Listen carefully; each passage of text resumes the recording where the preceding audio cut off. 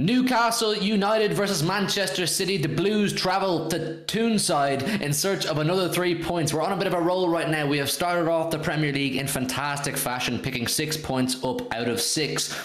That's a surprise to me. We don't usually start like this. A very good performance against West Ham, a formality performance against Bournemouth, but this is by far going to be our toughest test. The new rich boys on the block versus the not so new rich boys on the block. Newcastle have had a summer they probably wouldn't have asked for. I think they're anticipating spending quite a lot more money than they have, but the FFP rules, which we all know too well, have prevented them from signing players that would have boosted them even further. They're going through a period that we kind of had to go through at the very start of our takeover. Get in your mercenaries, get your club up that 1 or 2 levels extra and build from there. It's going to be a process for them. But listen, they are our obstacle on Sunday afternoon at 4:30, Revel. How do you feel about travelling up there? They are doing quite well. They haven't conceded a goal yet. They beat Forest, but they drew 0-0 with Brighton. Yeah, they seem like to be a really, really well set up team, which again you kind of associate with Eddie Howe. Eddie Howe likes to set up like that, being a very hard team to break down and play good football in between. But they made a lot of signings, not a lot of signings, they made a lot of good signings, just signings that'll make sure you're getting top half, maybe pushing European Conference League, whatever you call the thing at this stage.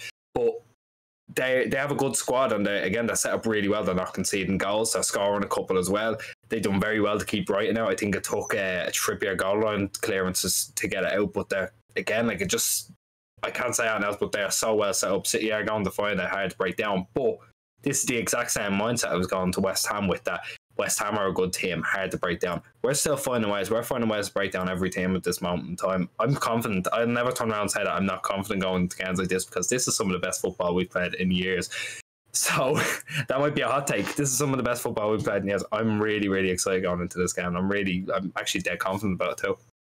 I know I said we're on a bit of a roll right now, or we're looking like we're getting into a bit of a rhythm, but we also do have to accept the fact that we are finding our way. We are playing a slightly tweaked style to what we're used to, and there's new players bedding in, and that's perfectly fine. But what are we looking to see from City this weekend is continue the rhythm. It's all about building momentum.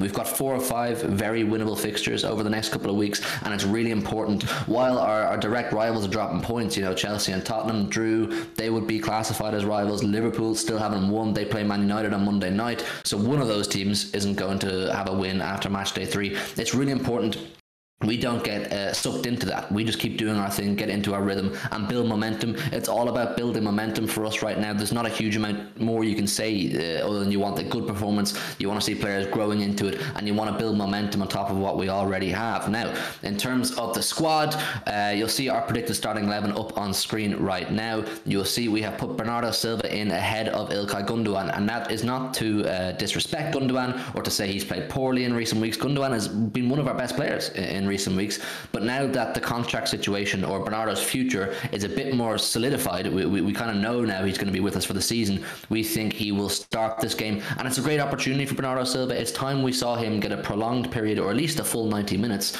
with a striker in front of him. We still think Haaland will play, and it's time for Bernardo to get his go with a striker in front of him.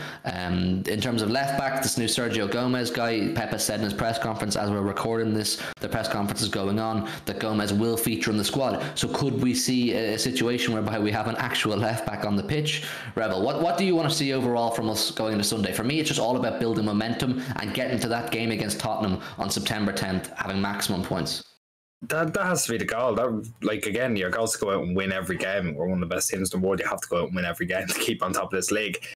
The half good thing now is that getting into these games, we can't afford to drop points given Liverpool's situation, but we don't want it. You have to keep building momentum. Again, that is the key word, momentum. Keep it up, keep winning, keep getting results, whether it be 1-0 or 5-0. Get those results, make sure you're top of the table. Going into that Tottenham game, again, we've seen Tottenham are very well set up. Again, it's going to take a lot to break them down. If we're breaking down these type of teams beforehand, then if you're going into Tottenham on a cloud nine confidence, you're not.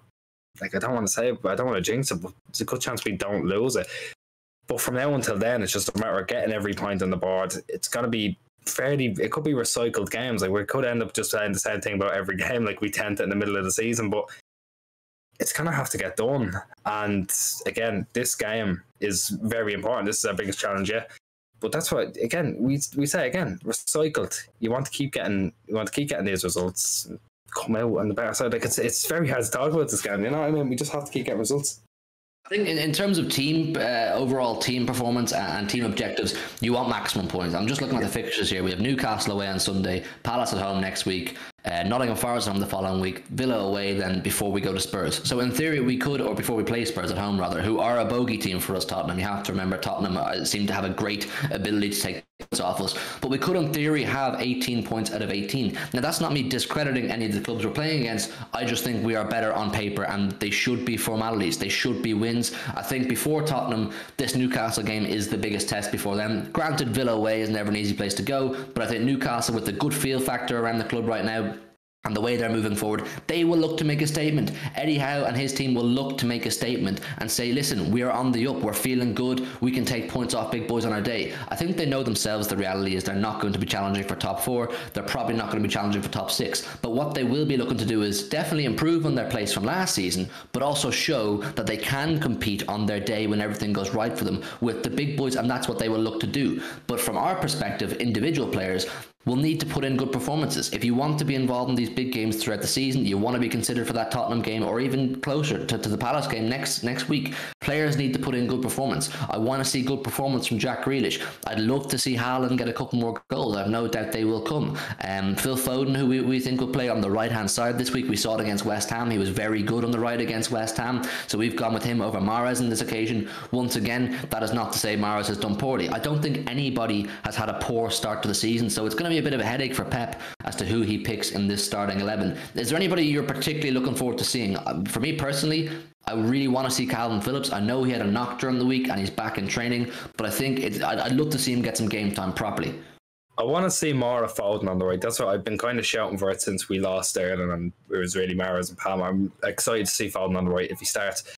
But I'd be a liar if I said I don't want to see Gomez for even 10, 15 minutes. I want to see what he can offer. I want to see the style of play that he can be integrated in play. I want to see what the plan is for him because he's very good at tackling left back. He was playing as a midfielder last season. He could be like a Cancelo, but this is, I don't know. I have a good feeling about him. Again, I'd like to see a bit of Phillips too, but you can't drop Rodri at the minute. But yeah, the two that I'm really looking forward to. I want to see more Foden on the right and I want to see Gomez get 10 or 15 minutes really. See how Bernardo fares. I think he will start. I want to see how Bernardo does because I've been banging the drum on recent streams that I think Gundogan is more suited to playing with a striker in front of him, but I also made it clear that I firmly believe Bernardo has the capacity to do so and do so in fantastic fashion as well. So I really want to see that happen, and I'm very happy with the situation over his contract as a potential contract extension and that kind of thing. I'm very comfortable with the Bernardo situation. I want to see him play now. I want to see him play with a striker in front of him. I'd also love to see a bit of Julian Alvarez. We saw when he came on against West Ham particularly, I know it was for only a short period, that he could definitely offer something different. The thought process in bringing in Haaland and Alvarez was that yes, they're both strikers, but they both offer very different dynamics as strikers. So I'd look to see what the plan is and what we can look forward to with Julian Alvarez. Maybe 20 minutes, half an hour would be perfect for him. I think there's no doubt over who's going to start. It will be Erling Haaland. I think we can be fairly confident Erling Haaland will start this game, and it's going to be a test for him. Newcastle are a fairly big physical team, and you know, with Haaland used to playing in the Bundesliga where there's a lot more space and there's a lot more time on the ball, he's going to have to adapt to these situations. And teams like Newcastle and even Palace next week, we saw with that Anderson guy against Nunes, they're going to get stuck into Haaland, and it's going to be a bit of a test for him. So there's a lot of individual narratives and storylines to watch this Sunday. Do I think we'll win this game? Yes, absolutely. I mean, as a City fan channel, it may become repetitive because we're in such good form right now. I really feel like we've brought the momentum from winning the league last season straight into this season, which is very unlike us. Like I said so many times now, we usually start slow, so this is different. I think they're well aware of the fact that this World Cup in November and December is going to be like a stopgap in the season. It could potentially break up momentum, so it's really important for us right now to gather as many points as possible and get as many wins under the belt as possible. Now, I'm not going to be over ambitious and say we should go invincible or we will go invincible. There's obviously going to be banana skins here and there. It's football, things happen, but we know fine well what we have to do. We know what it takes to win these games. We know what it takes to win the league. Newcastle, a journey further north, it's a tough place to go, man. There's a feel-good factor there. They're looking good. They're feeling good. They want to improve. They want to make a statement. I don't know what much more you can say. I want you lot to get involved down below in the comments and let us know your thoughts on this game. Rebel, I think it's time we gave some score predictions. We don't have a huge amount of base our thoughts of because we've only played 2 games this season, but I'm still fairly confident, as I always am. What's your prediction? And give me a goal scorer as well. I'll give you a goal scorer as well, right? I'll go 2-0 City. I'll say a grueling one. I'll say a very, very grueling one. I think maybe it might take till just about after half time. I think it could be a draw at half time. We'll go out and stuff too in the second half. See, I don't want to go cookie cutter and just say Haaland, although I do think he'll get one. I do think that Bernardo will pop up one. I think he'll end up, he'll want to go out and push first place in the squad and he'll end up with a goal. Could be a scrappy one, could be a screamer. I don't know, but I can smell him getting a goal. I think Bernardo, knowing his future, at least for the next 12 months, and he will make him feel better, make him feel more settled and more comfortable. And, you know, a more settled, more comfortable player is definitely more likely to perform better. So 2-0 and a Bernardo goal for you. I am going to go 3-1 Manchester City, and my goal scorer of choice is Jack Grealish. I am still manifesting this for quite some time now. Jack Grealish, the goal is coming from him. I know he's going to score soon. So please, Jack, do it for me on this occasion. 3-1 from me, 2-0 from Rebel. Get down below with your score predictions in the comments. Let us know your thoughts going into this game. Like I said, these previews for these games, when they're not streams, we will stream more. Definitely, we want to transition into doing more streams than videos, but we will still continue to do videos. We need to compact our thoughts into these videos, and they might become a little bit repetitive. We want to get you guys involved more, essentially. We want to get your thoughts and your opinions and get a conversation going. So get down below in the comments, let us know your thoughts. Hit the like button. We're on the road to 4K, and the support has been fantastic recently, and we really appreciate any of you new people supporting us on that journey. We'll see you on Sunday with our review after the game. Good night, and God bless.